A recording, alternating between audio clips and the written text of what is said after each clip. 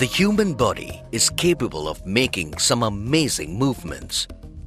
But if our skeleton consists of bones, how are we able to move our limbs? This is because our skeletal system has various joints that connect our bones to each other.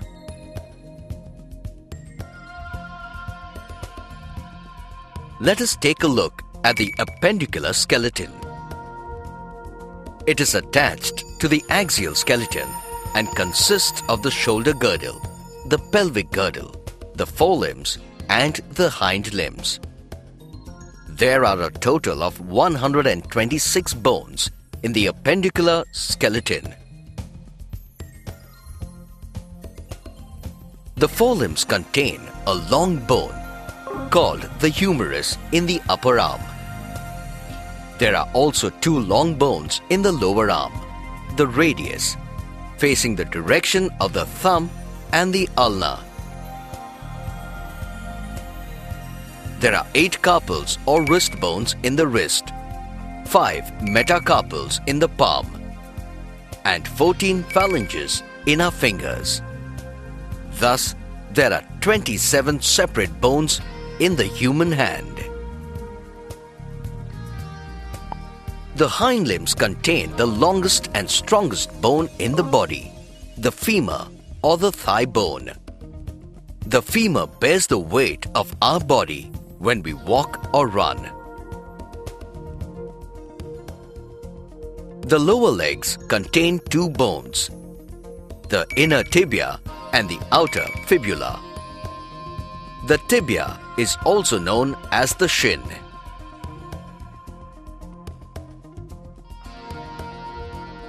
In addition to these bones, there are 7 tarsal bones in the ankle, 5 long metatarsal bones in the middle of the foot, and 14 phalanges in the toes of the human foot.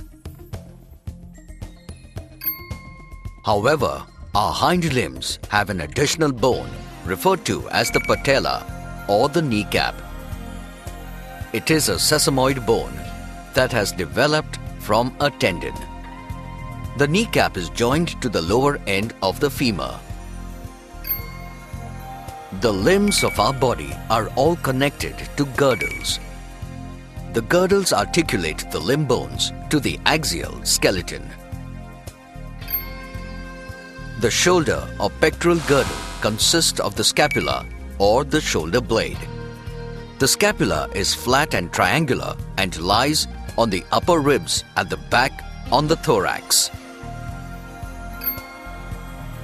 The upper apex of the scapula bears a cup-like cavity called the glenoid cavity. The rounded upper head of the humerus fits into the glenoid cavity. On the raised portion of the scapula lies a curved bone known as the clavicle or the collarbone. The clavicle is the only long bone in the body that lies horizontally in the human body. It connects the scapula to the sternum. While the shoulder girdle connects our forelimbs to the axial skeleton, the hip girdle connects our hind limbs to the axial skeleton. The hip girdle is much stronger than the shoulder girdle and can bear more weight. The hip or pelvic girdle is large and trough-shaped. It is formed by 2 hip bones that are joined medially to the sacrum. These hip bones are joined anteriorly at the pubic symphysis by hyaline cartilage. The hip bones are actually composed of 3 sections: the ilium, the ischium, and the pubis. These sections are fused in adulthood but exist as separate bones in childhood. The pelvic girdle differs slightly in men and women. In men, the pubic arc of the pelvis is less than 90 degrees. However, in women, the pubic arc is greater than 90 degrees. This difference is to accommodate childbirth in women. An important portion of the hip girdle is a cavity called the acetabulum. the round head of the femur fits into this cavity. There is also another cavity in the hip girdle. This cavity, referred to as the pelvic cavity, is bounded by the bones of the pelvis. The pelvic cavity protects the abdominal organs and the reproductive organs. To understand how our limbs move and function smoothly, we must learn about the type of joints in the human body. The point at which two separate bones meet is called a joint. An immovable or fixed joint is a type of joint where no movement is possible between two bones. The sutures between different parts of the cranium are examples of immovable joints. Partially movable joints allow for very little movement between two bones. The intervertebral disc between two vertebrae is an example of this type of joint. Movable joints allow far greater movements than immovable and partially movable joints. There are three types of movable joints.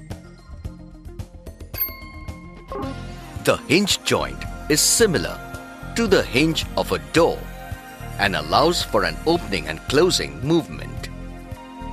The elbow joint between the humerus and the ulna is an example of the hinge joint. The joints between the bones of fingers and toes and the knee joint are also examples of hinge joints.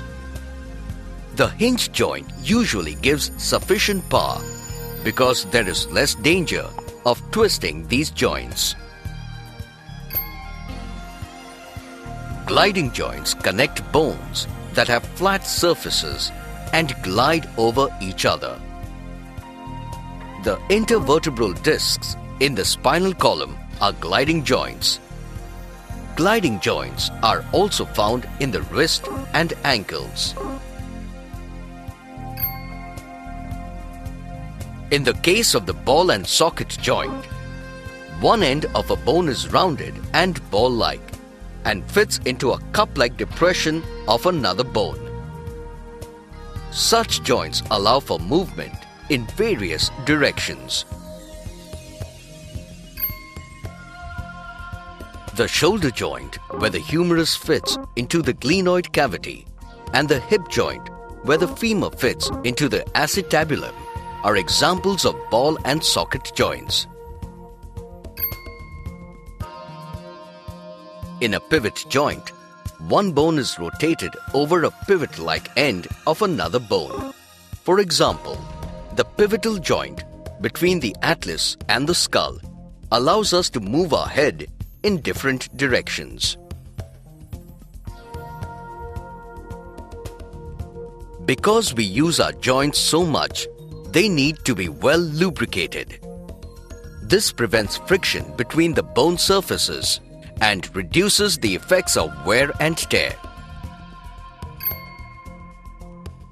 The lubricating fluid is called synovial fluid, and the joint it is found in is referred to as a synovial joint.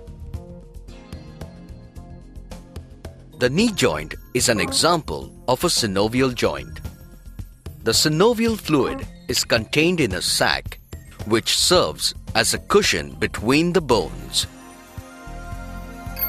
These various joints allow us to use our limbs effectively. Together with girdles, they facilitate our movements.